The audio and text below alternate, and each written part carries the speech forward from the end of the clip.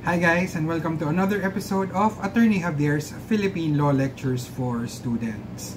For today's episode, we will be discussing the Data Privacy Act of the Philippines, or for short, the DPA.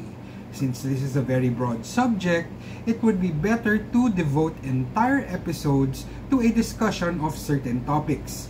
Hence, today's discussion will only be a brief overview. So if you like my videos and you want to see more, please hit the subscribe button. Also, please remember that this is only for educational purposes and is not a substitute for proper legal advice or for studying and understanding the law. A like on this or any of my other videos would also be greatly appreciated. By the way, for those interested in data privacy practice or those who want to learn more, one resource that may help you is a collection of case digests which I have made of cases decided by the National Privacy Commission or the NPC for cases decided between 2019 and 2022, which was current as of the time I made it in April 2023. This consists of around more or less 130 to 135 cases. And if you want a copy, I made it publicly available on Scribd. I'll leave a link in the description below. Now we can begin. Now the common impression is that the DPA protects the right of privacy. While generally this is true, it is not entirely accurate because the DPA only protects a certain aspect of the right to privacy. Now, Olmsted versus the United States gives us the simplest and most popular definition of the right to privacy as being the right to be let alone. Hing versus Chowa Choi gives us a more specific description of this right as the right to be free from unwarranted exploitation of one's person or from intrusion into one's private activities in such a way to cause humiliation to a person's ordinary sensibilities. It is the right of an individual to be free from unwarranted publicity or to live without unwarranted interference by the public in matters in which the public is not necessarily concerned. Thus, the right to privacy is broad and it has different aspects. Specifically, according to Vivares versus St. Teresa's College, the right to privacy has three aspects, namely locational or situational privacy, informational privacy, and decisional privacy. When we say locational or situational privacy, this refers to the ability of an individual to move in a public space with the expectation that under normal circumstances, their location will not be systematically and secretly recorded for later use. Informational privacy, on the other hand, refers to the right of individuals to control information about themselves. And decisional privacy involves the right to independence in making important decisions. Now, the Philippines has several laws that protect the right to privacy and its aspects. We have the Constitution, which protects the privacy of communication and correspondence, which is also protected under the Civil Code, which further protects personal privacy, including peace of mind and residence. Other similar laws on privacy include secrecy of bank deposits, the anti-wiretapping law, and others that may arguably be laws on privacy. However, the topic for today, namely Republic Act or RA number 10173, otherwise known as the Data Privacy Act, was enacted specifically to protect one important aspect of privacy, namely the right to informational privacy, the second one I mentioned earlier, which again refers to the right of individuals to control information about themselves. Since the law specifically refers to individuals, the rights and protections under the DPA apply only to and may be invoked only by natural persons or actual people. So juridical persons like partnerships and corporations cannot claim protection for their personal information under the DPA. Thus, the DPA protects the informational privacy of individuals as evidenced by its declared policy, namely that the DPA seeks to protect the right of privacy of communication while ensuring free flow of information in order to promote innovation and growth. And how does the law do this?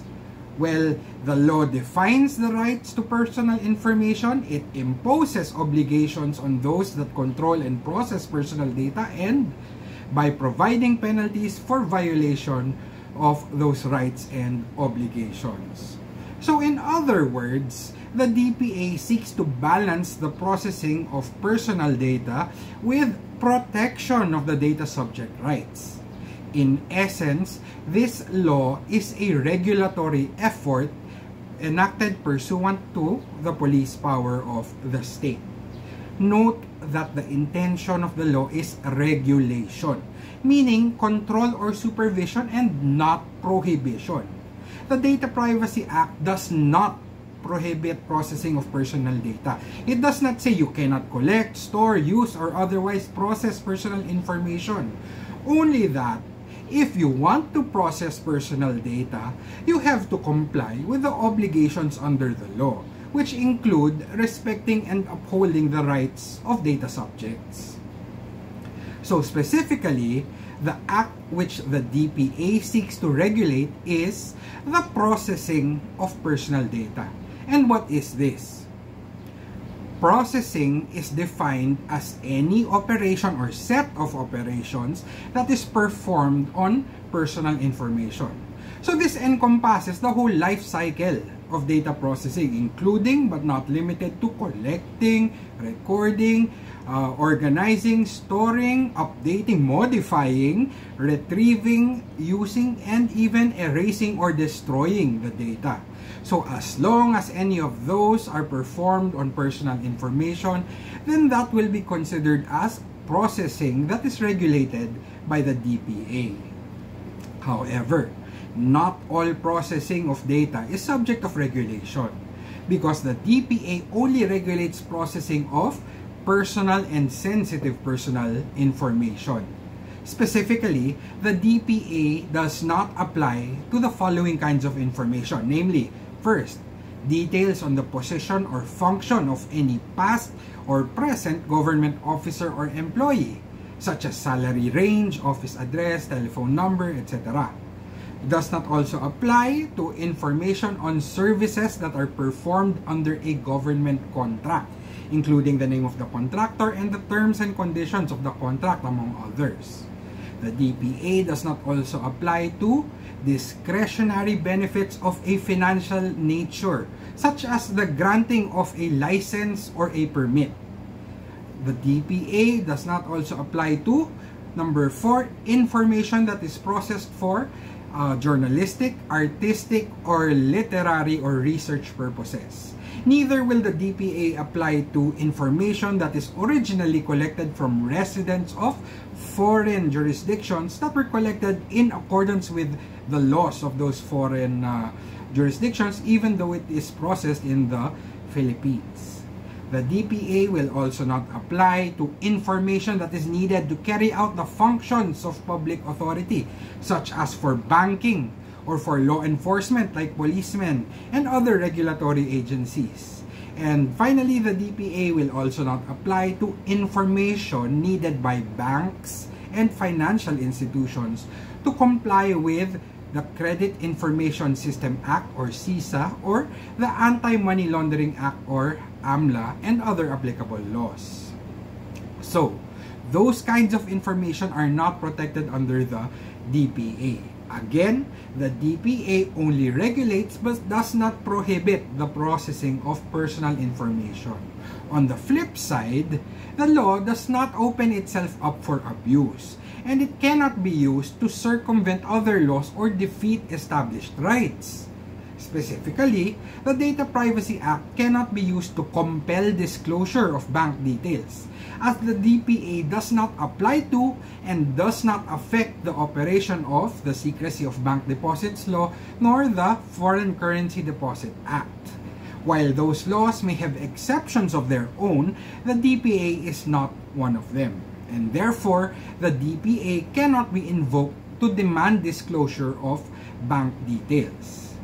Further, the DPA cannot also be used to prevent the filing of covered or suspicious transaction reports under AMLA or to otherwise defeat investigations related to money laundering because, as mentioned earlier, the DPA does not apply to information needed by banks and financial institutions to comply with AMLA and other applicable laws. Finally, the DPA cannot be used to compel publishers, editors, or duly accredited reporters of any newspaper, magazine, or periodical of general circulation to reveal the source of any news report or information that appears in said publication which was related to them in confidence. So again, the DPA does not prohibit but only regulates the processing of information. And even then, not all kinds of information.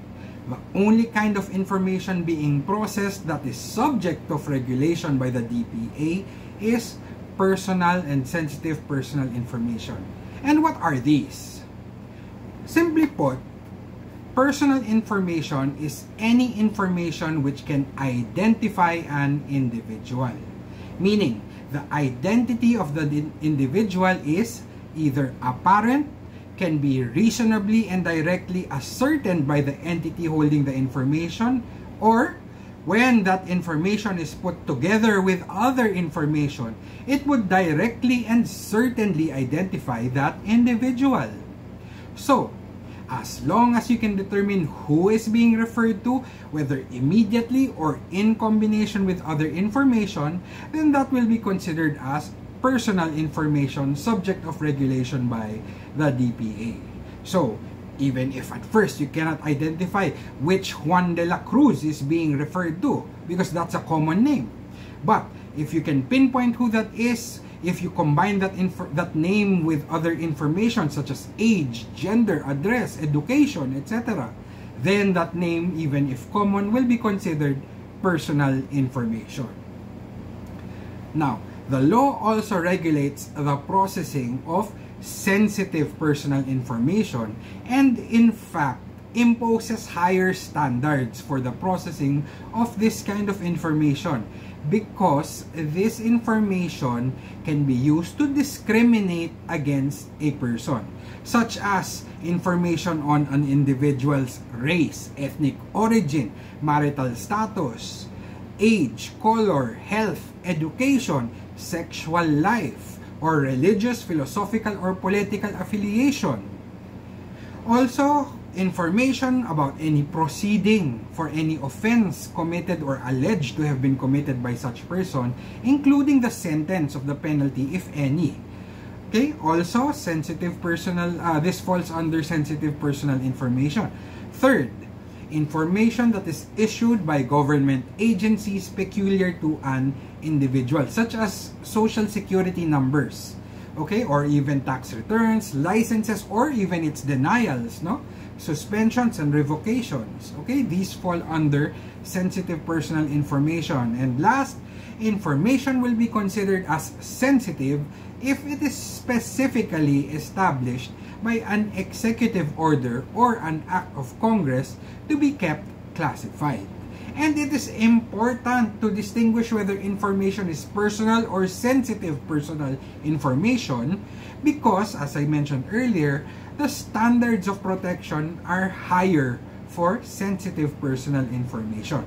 And therefore, in case of violations involving sensitive personal information, the penalties are also higher. But who are these that are required to observe these standards of protection? Who are required to comply with the obligations imposed by the DPA? Following Section 4, the DPA applies to any natural or juridical person, meaning actual people or even entities like partnerships or corporations, as long as they are involved in the processing of personal information, which I already defined earlier. And these entities or actual people fall under one of two categories. Namely, they are either personal information controllers, or PICs for short, or personal information processors, or PIPs. Okay? So, a PIC is a person or organization who controls the collection, holding, processing, or use of personal information. But it does not include those who process personal information for personal, family, or household affairs. So just because you collect and use a phone number of your friend, this does not necessarily make you a PIC if the purpose for which you collected that information is just for your personal use. Okay? It is when the purposes extend beyond such personal, family, or household affairs, such as for processing for commercial use and other purposes, that the DPA will now apply, okay, to regulate the processing of that information in order to protect the data subject rights. So, as mentioned, PICs control. That's why they're called personal information controllers. They control the processing of personal information. And because of this control, the term PIC also covers those who instruct others to process personal information on their behalf. Of course, those who are just following the instructions of the PICs are not PICs, but rather they are PIPs. Okay? Specifically, a PIP, or a personal information processor, is any natural or juridical person to whom a PIC may outsource the processing of personal information. The PIC asks the PIP, hey, can you process this information for me? Okay? As mentioned, the PIPs perform processing only because they are following the instructions of their PIC under an outsourcing agreement.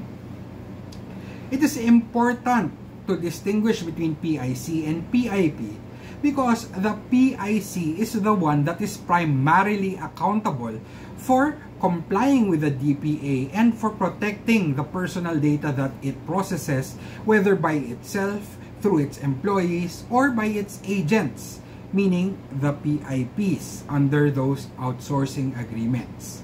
So whether PIC or PIP, as long as they are engaged in the processing of personal or sensitive personal information, they are required to comply with the obligations imposed by the DPA.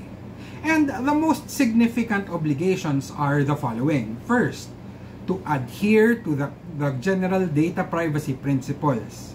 Second, to comply with the criteria for lawful processing.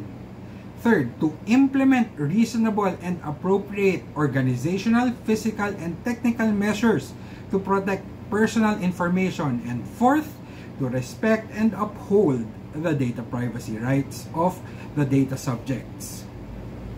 Now, of course, those are not all the obligations under the DPA. There are other important ones, such as registration and data breach notification, and others. However, for lack of material time, I will only give a brief overview and instead discuss these obligations in a separate episode. Now, the first main obligation requires compliance with the general data privacy principles. And these principles serve as parameters, limits, or guides for those processing personal data. And these are necessary to establish trust between those that process the personal data and the data subjects. In general, the general data privacy principles are transparency, legitimate purpose, and proportionality, TLP.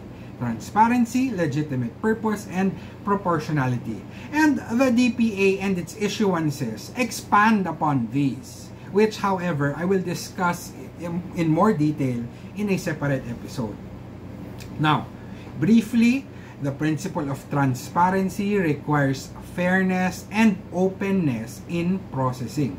And to comply with this principle, the PIC or PIP must make the data subject aware of the nature, purpose, and extent of the processing, which includes the identity of those doing the processing, the risks and safeguards involved in the processing, and of course, the rights of the data subjects and how those rights may be exercised.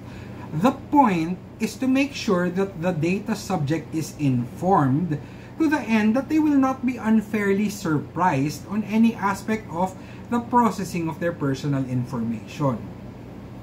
The second principle, namely that of legitimate purpose, also pertains to the second major obligation imposed by the DPA, namely that the PICs or PIPs must comply with the criteria for lawful processing.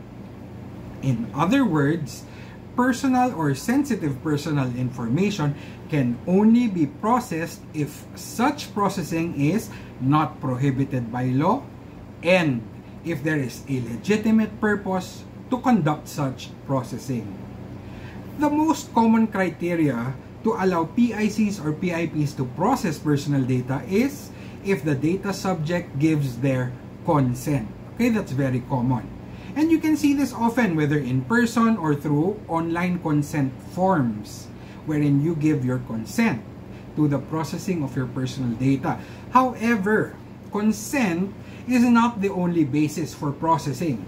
And in some cases, consent may not even be necessary as long as another criteria exists to justify the processing of personal information, such as in case of compliance with a legal obligation or to fulfill a contract. Now, a discussion of all the criteria for processing is best left to a separate episode because it's very, very long. But some of the legitimate purposes for processing personal information include, as I mentioned earlier, fulfillment or creation of a contract, compliance with a legal obligation, to protect the life and health of the data subject, or if necessary to comply with, necessary to respond to a national emergency, such as if you remember those health disclosure forms during the COVID-19 pandemic. Okay, that's one example. Note that the criteria for processing that personal information which I just mentioned is different from the criteria to process sensitive personal information because, as you remember, standards are higher for the processing of sensitive personal information, especially since this information can be used to discriminate against persons. Now, I will discuss this more in detail in a separate episode. Okay? As for the third principle, we have the principle of proportionality, which requires that personal data shall be processed only if the processing cannot reasonably done by other means. In other words, processing must be proportional to the purpose of the processing. Specifically, PICs and PIPs must collect only relevant information, meaning it should not collect data which is not needed for the purpose. And this is the data minimization aspect of the principle of proportionality. Now, there's another aspect which is the storage limitation aspect, which requires PICs and PIPs to store such information only for as long as necessary to fulfill the purposes for which that information was collected. Now, these principles of transparency, legitimate purpose, and proportionality should not only be empty words, okay? Because the law requires PICs and PIPs to give life to these principles. How? By implementing reasonable and appropriate organizational, physical, and technical measures to ensure the protection of the personal data being processed. Now, what are these? Organizational measures refer to the creation and implementation of policies. Okay, these policies should govern data privacy best practices within an organization, including physical and technical security measures that must be complied with even by the lowliest employee all the way up to the topmost executive, so all members of the organization. And one of the most important organizational measures is the appointment of a data privacy or data protection officer or a DPO. Physical measures, on the other hand, refer to steps that must be taken to secure the processing of personal data, such as the design of the office space in order to monitor and limit access to the work area, schedule of activities, and other policies that can prevent unintended access or destruction of files or equipment, such as secure and fireproof file cabinets, so that the files won't get burned in the event of a fire, or even measures to prevent others from seeing the personal data displayed on a computer screen. So you can put up a barrier or something, okay? As I said, these are physical measures. And technical measures refer to security policies which can protect computer networks against accidental, unlawful, or unauthorized access or usage, and such as encryption, and also programs to monitor security breaches and to restore access in case of physical or technical incidents, among other similar measures. Thus, the law requires PICs and PIPs to implement organizational, physical, and technical measures to give life to those general data privacy principles that I mentioned earlier. Again, it's transparency, legitimate purpose, and proportionality.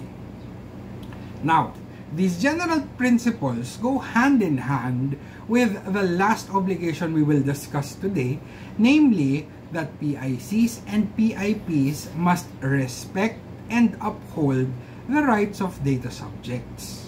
As you will discover, these general data privacy principles and the data subject's rights complement each other. Okay? However, to give justice to this topic, it will be more appropriate to devote the whole episode to properly discuss all the rights of the data subject. Okay. Now, to make it easier to remember the rights of the data subject, think of these rights as flowing through each of the stages of the life cycle of processing. So, in general, the rights of the data subject are to be informed, to object, the right to access, the right to rectification or correction, to erasure or blocking, then to data portability, and the right to damages. Okay? So, at the start of the life cycle of processing and in line with the principle of transparency, data subjects have the right to be informed of whether personal data about them has been, is being, or will be processed. And this includes information about whether automated decision-making or profiling has been used. This right is most commonly fulfilled by the posting of a privacy notice, which you may have seen posted on walls, or when you enter a certain website, it pops up and you see that this is the privacy notice of that website. Now, since the data subject is aware that their personal data is being, has been, or will be processed, they also have, upon their demand, the right to reasonable access to information on the personal data being processed, such as what data was being processed, how and where it was obtained, the purpose and manner of processing, who will receive the data, and why are they receiving them, date of the last access and modification of the data, period of storage, and details of the DPO of the PIC or PIP. Of course, this right to access is limited only to the data subject's own information, and they cannot access information of someone else. And this right to access can also be limited in certain cases, such as where the information is publicly available anyway, or in case of repeated requests or requests which require disproportionate effort to obtain, or which may affect the health and safety of the data subject. Likewise, since the data subject is aware of the processing of their personal information, they also have the right to object to such processing, meaning they can say, no, stop this processing. However, this right to object is only available if the basis for the processing is either consent or legitimate interest. In other words, if processing is based on another criteria, such as to comply with a legal obligation or to fulfill a contract, then the data subject does not have the right to object. Now, if the data subject has the right to object to the processing, they also have the right to rectification or to dispute any inaccuracy or error in the personal data and have it corrected within a reasonable time. Of course, not all requests for rectification will be granted, such as in case the correction requires an order from a court or other official process, such as in cases of a substantial change in name.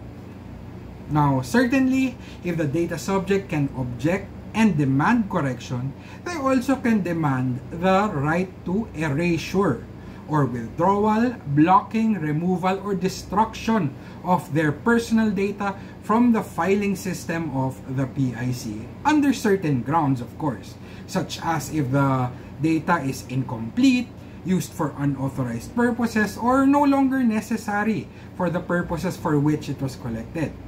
The PIC may also refuse the demand for erasure in certain instances, such as if the information is still necessary to complete the purpose for which it was collected or for other legitimate business purposes, among others. Now, again, these are a lot, and I will just discuss this in a separate episode. Now, one more right of the data subject is in case the data is processed by electronic means and in a structured and commonly used format. Take note.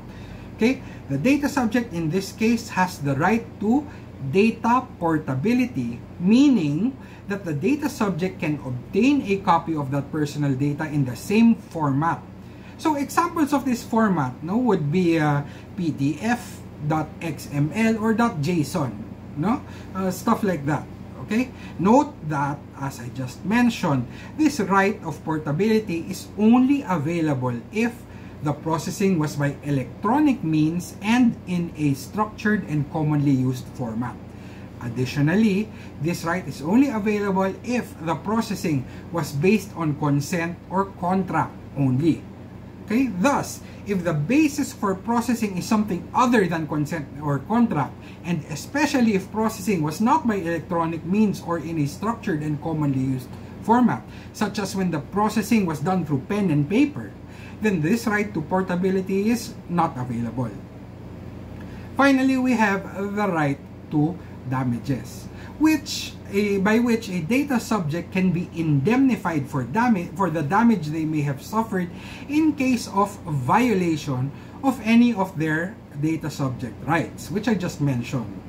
The data subject may also claim damages in case of inaccurate, incomplete, outdated, false, unlawfully obtained, or unauthorized use of their personal data.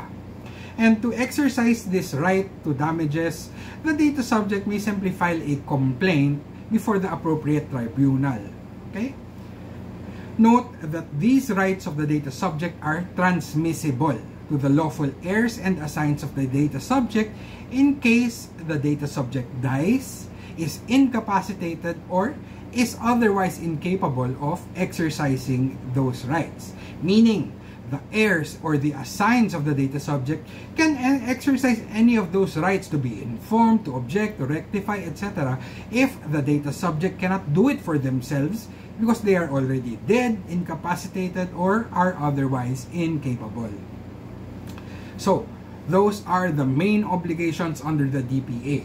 To review, PICs and PIPs must adhere to the general data privacy principles, comply with the criteria for lawful processing, implement reasonable and appropriate organizational, physical, and technical measures to protect personal information, and respect and uphold the rights of data subjects. And of course, failure to comply with the obligations under the DPA or otherwise violating its provisions are punished with the corresponding penalties. Some punishable acts include unauthorized processing, access due to negligence, processing for unauthorized purposes, malicious or unauthorized disclosures, intentional data breaches, and concealment of security breaches, among others. Now, to facilitate compliance with the DPA, the NPC, or the National Privacy Commission, developed what is known as the 5 Pillars of Compliance, which encompass the basic obligations of PICs and PIPs. These are: 1. The designation of a DPO. 2. The conduct of a Privacy Impact Assessment, or PIA. 3. Maintenance of a PMP, or Privacy Management Program. 4. Implementation of data privacy and data security measures. And 5. Management of personal data breaches. And these 5 pillars of compliance expand into a 32-point compliance checklist, for which we are unfortunately out of time, and I may discuss this in a separate episode. Okay, so that's it for an overview of the Data Privacy Act of the Philippines, and I hope you may have learned a thing or two. I hope to see you next time, guys. See you soon. Bye.